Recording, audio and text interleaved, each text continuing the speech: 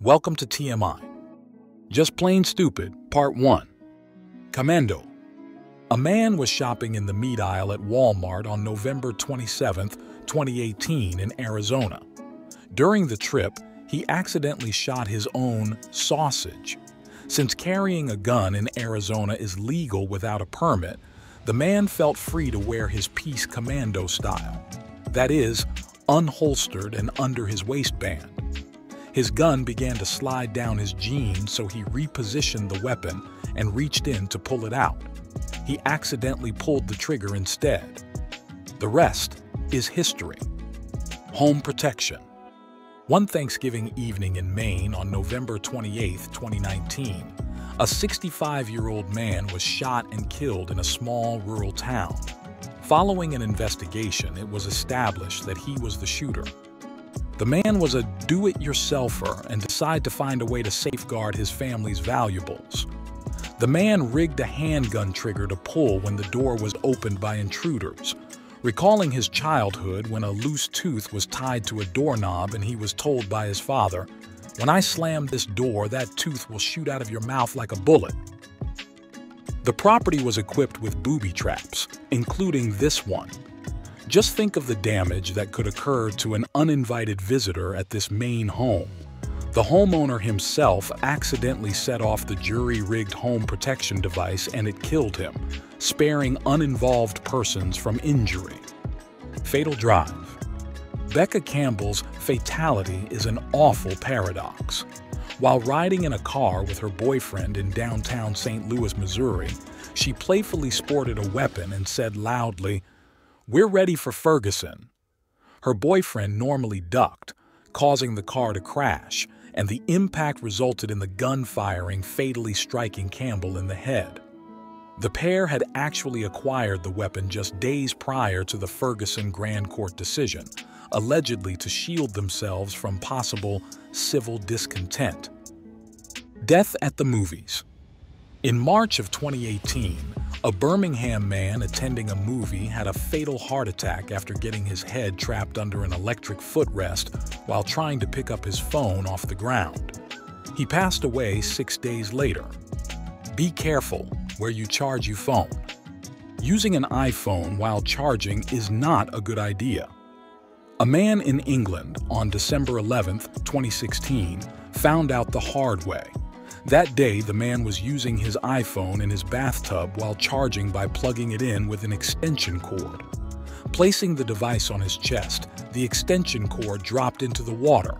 He suffered severe burns on his arm, hand, and chest, although this didn't really matter because he was already dead from heart failure. Smoking kills. In April 2018, a German woman was in the hospital when her oxygen ventilator caught fire and burned the plastic upholstery of her wheelchair. The 71-year-old woman who was smoking outside a hospital died from third-degree burns. Bedhead. On September 23, 2016, a woman from Virginia had just had a curbside treasure, a king-sized mattress. She attempted to hold the mattress to the top of her van using her body weight. To make matters worse, her friend was driving the moving vehicle. Unfortunately, she fell off the top of the vehicle. The mattress survived. Stoned.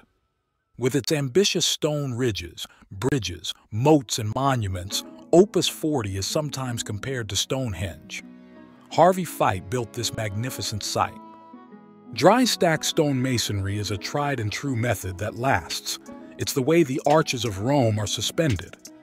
Just a few years from finishing the walls, stairways, ramps, serene pools, dark moats, and underground passageways of his dreams, Mr. Fite passed away at the age of 72. Harvey fell into the quarry after he wandered out onto a precipice while operating a lawnmower. And then, without warning, he was dead. On the plus side, this artist died in the place he loved and loved to live. Not a normal pool. Tragic events occurred on July 17, 2014, when 7 people unintentionally drowned in a cesspool, one after another in a small town in Poland. The first fatality involved a workman whose job it was to empty the septic tank on a hog farm into a slurry tank fastened to a tractor. The man lost consciousness and died from extremely toxic hydrogen sulfide fumes falling into the tank. 6 others followed him, each of them going to the aid of the ones who had come before them before passing out and drowning in the muck. With the help of emergency personnel, an additional individual managed to survive. On day in May of 2014, English firefighters were called to the emergency room in a hospital in London to help remove a ring from a very touchy part of a patient. A ring of titanium was around the patient's private parts, which were swollen and purple in color. Since the ring was titanium, the bolt cutters that were normally successful for gold and silver rings on fingers, it made it impossible to remove the ring. By the time the man entered the hospital, things had gotten out of hand. No pun intended. It's unknown what further treatment he received. Rocky Treasure. After reading a book by Forrest Fenn, a man learned about a hidden treasure. The claim made by the author was that he buried $2 million worth of gold coins and other artifacts somewhere in the Rocky Mountains. He provided clues to the reader throughout the book, including 9 poetry verses that allude to the secret location. For the man, temptation was too great. Even though no one knew if anyone had located the buried box, even though 350,000 other people were searching for it.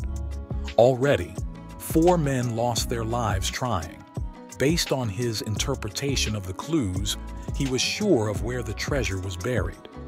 As a result, he convinced a 65-year-old acquaintance to join him on a treasure hunt, and their quest for rapid riches got underway. They traveled to the Dinosaur National Monument near the Colorado, Utah, because he was sure he knew where the treasure was. He and his colleague didn't prepare for an overnight stay in the mountains, presumably thinking that if they left early enough, they would return home by dusk with an extra $2 million. They were mistaken, though. They became disoriented and did not discover any treasure. For Michael and his friend, the future appeared bleak. They were hungry, cold, and lost. They were nearly dead and shivering when a search and rescue team discovered them and brought them down the mountain. Michael did not learn his lesson.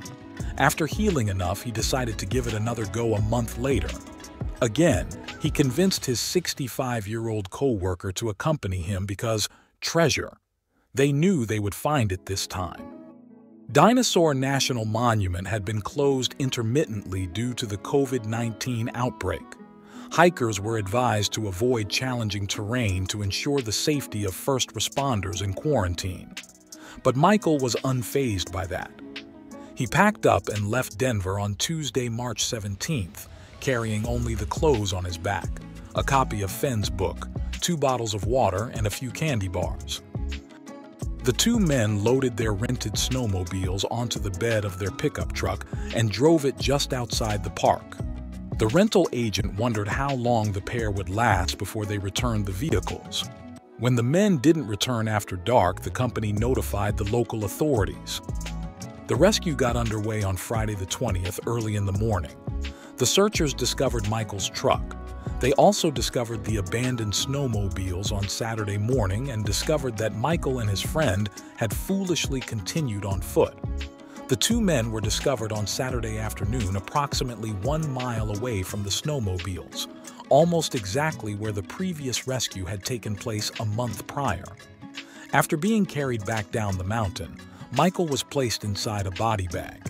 His friend, who barely made it out of their ordeal, still won't talk about it. The author, Forrest Fenn, himself announced that the treasure had finally been found in June 2020, but disclosed no additional information. Several lawsuits have been filed against Fenn since his veracity has been questioned. There are those who believe that the treasure, if any, is made up of artifacts that Fenn stole. Regardless of whether the story is true or not, people will probably keep searching for the rumored treasure. Resurrection. In Pakistan on September 17, 2014, A naive acolyte offered to be killed and raised up by a holy man.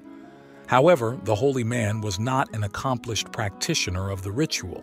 Rather, he was a novice who decided to give it a try. The holy man, a well-known Sufi, had been working miracles in a small village for 5 years. He was confident that he was now prepared to up the ante to a full resurrection. The Sufi announced to his disciples that he wished to murder and resurrect a virtuous man. The Sufi appeared to be arranging things so as to bring back a person back from the dead. The acolyte volunteered to be killed the very next day. On the day of the resurrection, the follower was killed. The day after, the overly optimistic Sufi was behind bars for murder. Do you have any stories of stupid people doing stupid things? Post them in the comments below. Please like, subscribe, and hit the notification bell for more content like this.